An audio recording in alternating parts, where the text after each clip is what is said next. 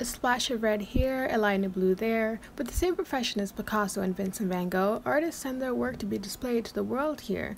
Local to Woodstock, Ontario, the Woodstock Art Gallery, or WAG, strives to be a place where people can see skills of local artists. So our upcoming exhibitions actually won't be till this summer.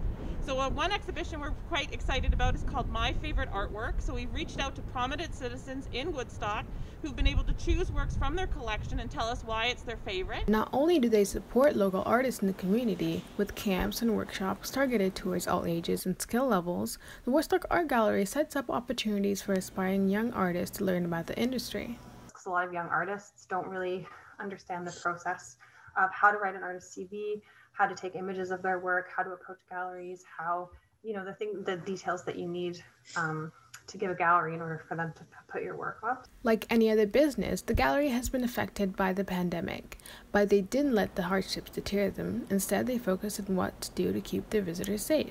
And we've also done a number of physical upgrades to the building in terms of putting in touchless door openers, touchless sinks. Woodstock Art Gallery is it's a very incredible piece of the Woodstock community, and it's something to be cherished and adored.